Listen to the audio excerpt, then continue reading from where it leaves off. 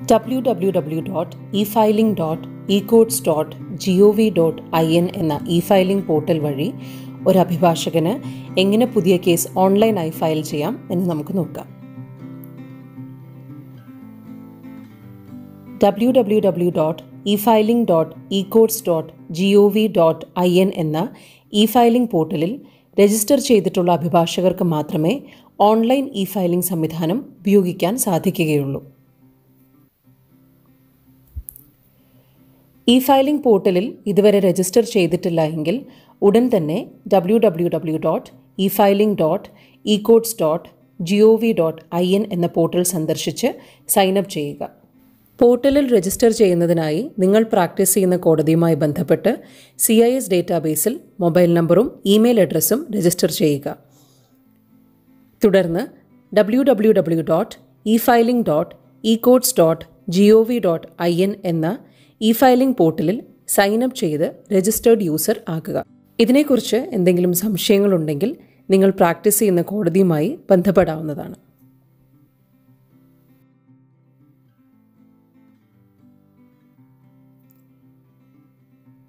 Registered യൂസറായ ഒരു അഭിഭാഷകന് user name, password എന്നിവ നൽകി സ്ക്രീനിൽ കാണുന്ന ക്യാപ്ച എൻ്റർ ചെയ്ത് ലോഗിൻ ബട്ടൺ അമർത്തി ലോഗിൻ ചെയ്യാവുന്നതാണ്. രണ്ടാം ഘട്ടത്തിൽ ഡാഷ്ബോർഡിൽ നിന്നും ന്യൂ കേസ് എന്ന ഓപ്ഷൻ തിരഞ്ഞെടുക്കുക. ഏത് കോടതിയിലാണ് കേസ് ഫയൽ ചെയ്യേണ്ടതെന്നും എന്ത് തരം കേസാണെന്നും ഈ ഘട്ടത്തിൽ തിരഞ്ഞെടുക്കേണ്ടതാണ്. ആദ്യമായി കേസ് ഹൈക്കോർട്ടിലാണോ ഡിസ്ട്രിക്ട് കോർട്ടിലാണോ ഫയൽ ചെയ്യേണ്ടത് എന്ന് തിരഞ്ഞെടുക്കുക. നമ്മളിപ്പോൾ ഡിസ്ട്രിക്ട് കോർട്ട് എന്ന ഓപ്ഷനാണ് കൊടുക്കുന്നത്. തുടർന്ന് നിങ്ങളുടെ സംസ്ഥാനം, ജില്ല, കോർട്ട് എസ്റ്റാബ്ലിഷ്മെൻറ്റ് എന്നിവ ഡ്രോപ്പ് ബോക്സിൽ നിന്നും തിരഞ്ഞെടുക്കുക.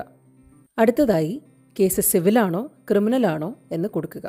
ഒറിജിനൽ, അപ്പീൽ, ആപ്ലിക്കേഷൻ എന്നിവയിൽ നിന്നും മാറ്റർ ടൈപ്പ് ഏതാണെന്ന് തിരഞ്ഞെടുക്കുക. തുടർന്ന് ഡ്രോപ്പ് ബോക്സിൽ നിന്നും കേസ് ടൈപ്പ് തിരഞ്ഞെടുക്കുക. ഇനി ഫയൽ ചെയ്യാൻ പോകുന്ന കേസ് MACT മാറ്റർ ആണോ അല്ലയോ എന്ന ഓപ്ഷൻ കൊടുക്കുക. ഒപ്പം അർജൻറ്റായി മൂവ് ചെയ്യേണ്ട മാറ്റർ ആണോ അതോ ഓർഡിനറി ആണോ എന്നും നൽകുക. നൽകിയ വിവരങ്ങൾ ശരിയല്ല എങ്കിൽ റീസെറ്റ് ബട്ടൺ അമർത്തി വിവരങ്ങൾ വീണ്ടും നൽകാവുന്നതാണ്. ശരിയായ വിവരങ്ങളാണ് നൽകിയതെങ്കിൽ സബ്മിറ്റ് ബട്ടൺ അമർത്തി അടുത്ത ഘട്ടത്തിലേക്ക് പോകാവുന്നതാണ്. മൂന്നാം ഘട്ടത്തിൽ കംപ്ലൈനന്റ് അല്ലെങ്കിൽ പെറ്റീഷണറിൻ്റെ വിവരങ്ങളാണ് നൽകേണ്ടത്. അതിനു മുൻപേ മുകളിൽ കൊടുത്തിരിക്കുന്ന 4 കളർ കോഡ്സിനെ കുറിച്ച് വിശദമായി മനസ്സിലാക്കാം. ഇപ്പോൾ പൂരിപ്പിച്ചുകൊണ്ടിരിക്കുന്ന ഫോമിനെയാണ് നീല നിറം സൂചിപ്പിക്കുന്നത്. പച്ച നിറം വിജയകരമായി സൂചിപ്പിച്ച ഫോമുകളെയും സൂചിപ്പിക്കുന്നു. ഓറഞ്ച് നിറം സൂചിപ്പിക്കുന്നത് ഓപ്ഷണലായി പൂരിപ്പിക്കാവുന്ന വിവരങ്ങളാണ്. ചുമന്ന നിറം മാൻഡേറ്ററി, അതായത് നിർബന്ധമായും പൂരിപ്പിക്കേണ്ട ഫോമുകളെയും സൂചിപ്പിക്കുന്നു. ആസ്റ്ററിസ്ക് ചിഹ്നം കാണുന്നതെല്ലാം നിർബന്ധമായും നൽകിയിരിക്കേണ്ട വിവരങ്ങളെ സൂചിപ്പിക്കുന്നു. കഴിയുന്നത്ര വിവരങ്ങൾ ഈ ഫോമുകളിൽ നൽകുന്നത് കേസിനെക്കുറിച്ച് വ്യക്തത നൽകുന്നതിനും സുഗമമായ ഇ-ഫയലിങ്ങിനും സഹായിക്കുന്നു. ഇനി ഫോം പൂരിപ്പിച്ച് തുടങ്ങാം. ആദ്യമായി പെറ്റീഷണർ അല്ലെങ്കിൽ കംപ്ലൈനന്റിൻ്റെ പേര്, തുടർന്ന് പെറ്റീഷണർ അല്ലെങ്കിൽ കംപ്ലൈനന്റിൻ്റെ വയസ്സ്, ജെൻഡർ എന്നിവ നൽകുക. ഇമെയിൽ അഡ്രസ്സ് നിർബന്ധമായും നൽകേണ്ട ഒന്നല്ല.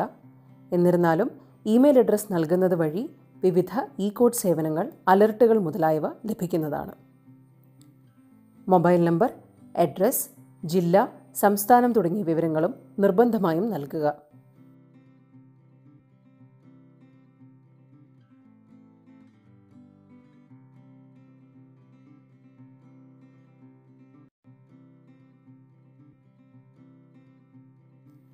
പരമാവധി വിവരങ്ങൾ നൽകിയ ശേഷം സേവ് ബട്ടൺ അമർത്തുക. സേവ് ബട്ടൺ അമർത്തി കഴിയുമ്പോൾ വലതുവശത്ത് മുകളിലായി ഇ-ഫയലിംഗ് നമ്പർ കാണാൻ കഴിയും. റെഫറൻസ് ആവശ്യത്തിനായി ഈ നമ്പർ കുറിച്ചു വയ്ക്കാവുന്നതാണ്. അതിനുശേഷം താഴെ നെക്സ്റ്റ് ബട്ടൺ അമർത്തുക.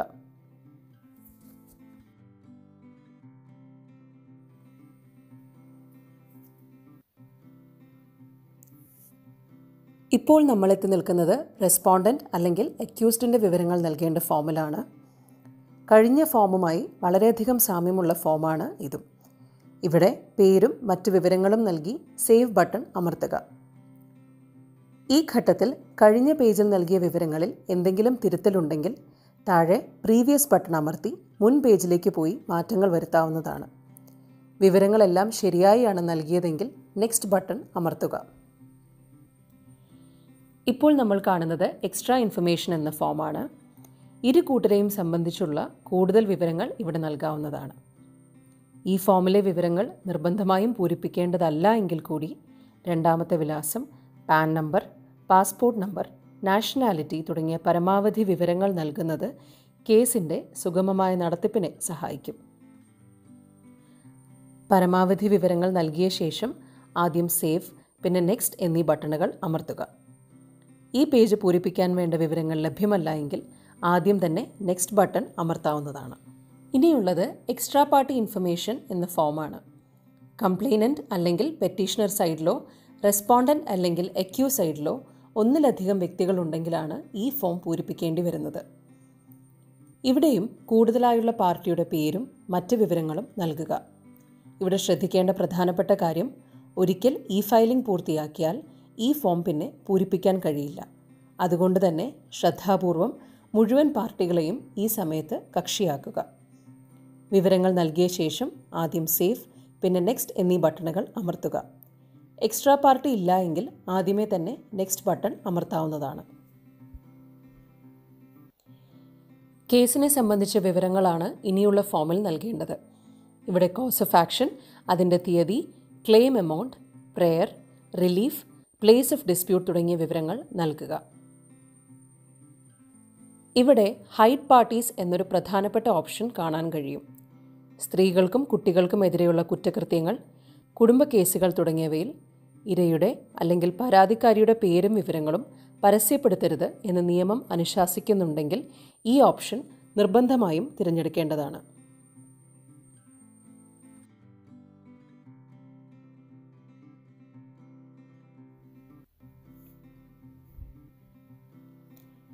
ഇനി ആക്ടിനെ സംബന്ധിച്ച വിവരങ്ങൾ നൽകാവുന്ന ഫോമാണ്. കേസുമായി ബന്ധപ്പെട്ട ആക്ട്, അതിലെ സെക്ഷൻസ് എന്നിവ ഈ പേജിൽ നൽകാവുന്നതാണ്. തുടർന്ന് സേവ്, നെക്സ്റ്റ് എന്നീ ബട്ടണുകൾ അമർത്തുക. ഇപ്പോൾ നമ്മൾ എത്തിയിരിക്കുന്നത് ഇ സൈനിങ് ഫോമിലാണ്. ഇവിടെ 3 വിധത്തിൽ ഇ സൈനിങ് ചെയ്യാവുന്നതാണ്. ആധാർ ഉപയോഗിച്ചോ അല്ലെങ്കിൽ ഡിജിറ്റൽ ടോക്കൺ വഴിയോ അല്ലെങ്കിൽ മൊബൈൽ OTP വഴിയോ ഈ ഘട്ടം പൂർത്തിയാക്കാം. ഇവയിൽ ഏതെങ്കിലും ഒരു ഓപ്ഷൻ തിരഞ്ഞെടുക്കാവുന്നതാണ്. നമ്മളിപ്പോൾ മൊബൈൽ OTP എന്ന ഓപ്ഷനാണ് കൊടുക്കാൻ പോകുന്നത്.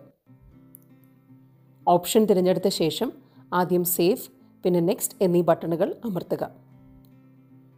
തിരഞ്ഞെടുത്ത ഇ സൈനിങ് ഓപ്ഷൻ മാറ്റി നൽകണമെങ്കിൽ അടുത്ത പേജിൽ റീസെറ്റ് ബട്ടൺ അമർത്താവുന്നതാണ്.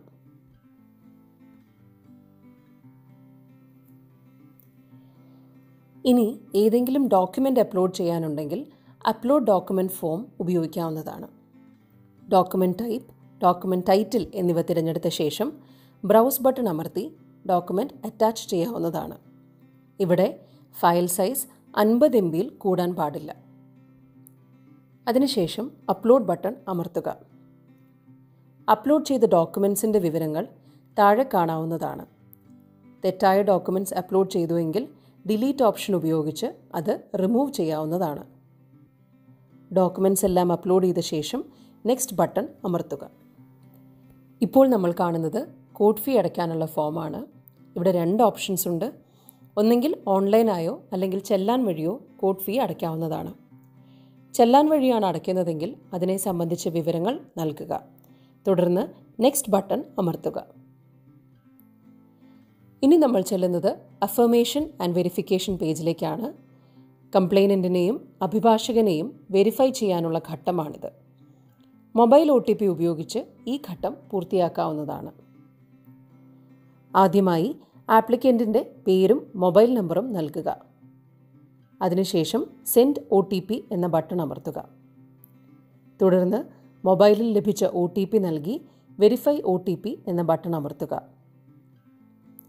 അതേപോലെ അഭിഭാഷകൻ്റെയും പേരും മൊബൈൽ നമ്പറും നൽകി മൊബൈലിൽ ലഭിച്ച OTP എൻ്റർ ചെയ്ത് വെരിഫൈ ചെയ്യാവുന്നതാണ്.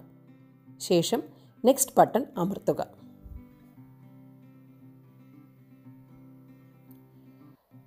നമുക്കിപ്പോൾ എക്സ്പാൻഡ് ഓൾ ഓപ്ഷൻ ഉപയോഗിച്ച് ഇതുവരെ നൽകിയ എല്ലാ വിവരങ്ങളും കാണാവുന്നതാണ്. വിവരങ്ങളെല്ലാം ശരിയാണെന്ന് ഉറപ്പുവരുത്തിയ ശേഷം വലതുവശത്ത് മുകളിൽ കാണുന്ന ഫൈനൽ സബ്മിറ്റ് എന്ന ഓപ്ഷൻ ക്ലിക്ക് ചെയ്യുക. ഇപ്പോൾ ഇ ഫയലിംഗ് അഡ്മിൻ്റെ അപ്രൂവലിന് വേണ്ടി നമ്മൾ വിജയകരമായി പുതിയ ഒരു കേസ് സമർപ്പിച്ചു കഴിഞ്ഞു. പെൻഡിംഗ് അക്സെപ്റ്റൻസ് എന്ന ഓപ്ഷൻ ക്ലിക്ക് ചെയ്താൽ ഫയൽ ചെയ്ത കേസിൻ്റെ ഇ ഫയലിംഗ് റെഫറൻസ് നമ്പർ കാണാൻ സാധിക്കും. ആ നമ്പറിൽ ക്ലിക്ക് ചെയ്താൽ ഇ ഫയലിംഗ് അക്നോളജ്മെൻറ്റ് എന്നൊരു ബട്ടൺ കാണാം. ആ ബട്ടൺ ഉപയോഗിച്ച് നമുക്ക് അക്നോളജ്മെൻറ്റ് റെസിപ്റ്റ് പ്രിൻ്റ് ചെയ്തെടുക്കാവുന്നതാണ്. കേസ് പാർട്ടീസ് എന്ന ബട്ടൺ ഉപയോഗിച്ച് അവരുടെ വിവരങ്ങളും ഡൗൺലോഡ് ചെയ്യുകയോ പ്രിൻ്റ് എടുക്കുകയോ ചെയ്യാവുന്നതാണ്. പ്രിൻ്റ് ഔട്ട് എടുത്ത ശേഷം ലോഗ് ഔട്ട് ബട്ടൺ അമർത്തി അക്കൗണ്ടിൽ നിന്നും പുറത്തു പോകാവുന്നതാണ്. ഇങ്ങനെയാണ് വിജയകരമായി ഒരു പുതിയ കേസ് ഇ ഫയലിംഗ് സംവിധാനം ഉപയോഗിച്ച് ഫയൽ ചെയ്യേണ്ടത്. ഇ ഫയലിങ്ങിനെ സംബന്ധിച്ച ഈ വീഡിയോ എല്ലാവർക്കും ഉപകാരപ്രദമാകും എന്ന് കരുതുന്നു. നന്ദി, നമസ്കാരം.